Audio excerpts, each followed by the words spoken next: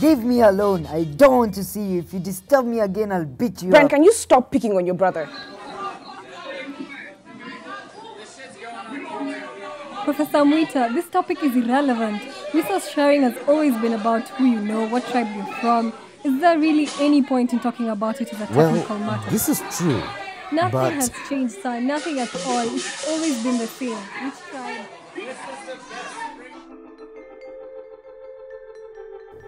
I want the last piece. I'm much bigger than you, But so I I need did more more than you today, carbohydrates. Mom! Brian, can you stop hitting your brother with the food? Honey, please talk to your kids.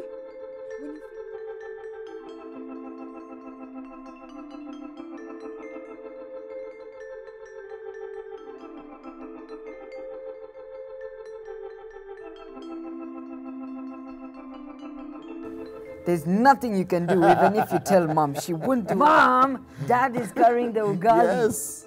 Yes.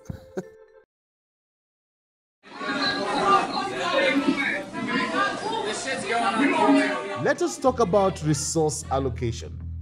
The last time you spoke, you said that revenue allocation has never been done in any logical manner and cited Kenya's history of bad revenue practice. Ladies and gentlemen, something has indeed changed since then. There are three main principles that now ought to be used in the practice of revenue allocation.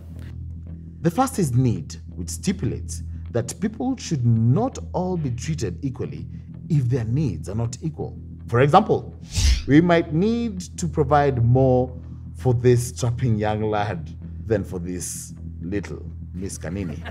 Wouldn't you say? With the counties, we currently give more to areas with more people. One would argue, however, that another way of looking at needs is through the lens of marginalization. Those counties that have not been getting enough resources in the past need them more than the wealthier ones. Think about that as you consider needs. The second principle is capacity. We generally expect those who have greater capacity and ability to either contribute more or to receive less. New data shows that in 2013-2014, the top 10 counties collected over 3/4 of all the resources collected within 47 counties.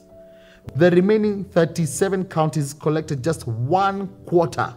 By that logic, perhaps, we ought to give less resources to a strapping young lad here and Mr. Rugbyman over there, who are well capable of farming their own maize, and much more to little Miss Kanini, so that she grows just as large and capable. Understand? The final principle is effort.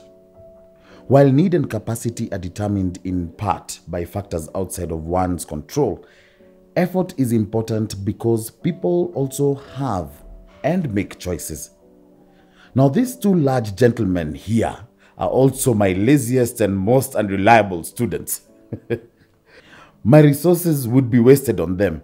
If I had $1,000 for a research grant, I'd much rather give it all to Miss Kanini, who is the only person in this class who turns in her term papers on time. One measure of effort is fiscal responsibility, and the current weight attached to that for counties is 2%. Is that adequate? Should it be more or less? What criteria should we use to measure it? How best can we use the parameters of effort to encourage these two to try a bit harder with their classwork?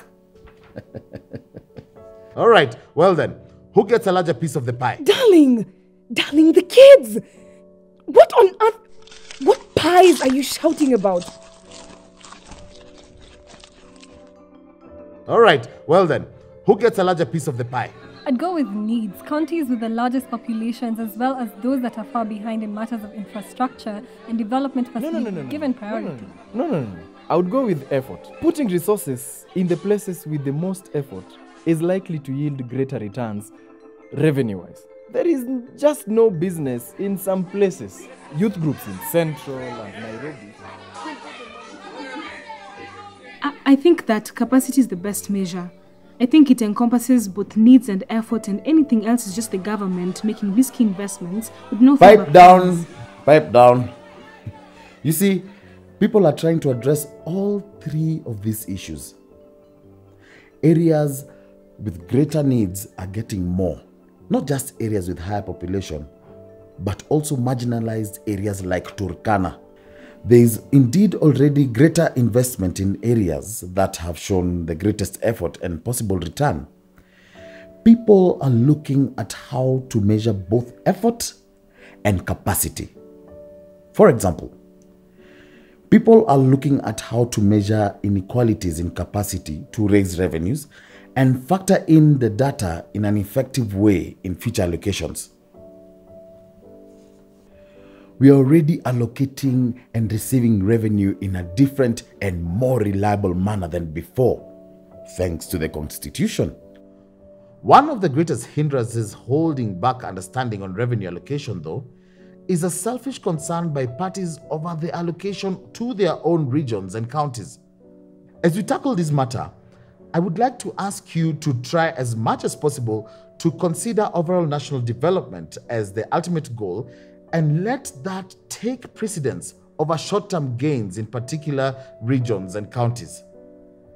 To use our earlier examples, I'd like Ms. Kanini, Wycliffe, Osewe, and Job, the mountain, all to graduate with first-class honors and lead successful lives. Well, not everything is perfect yet.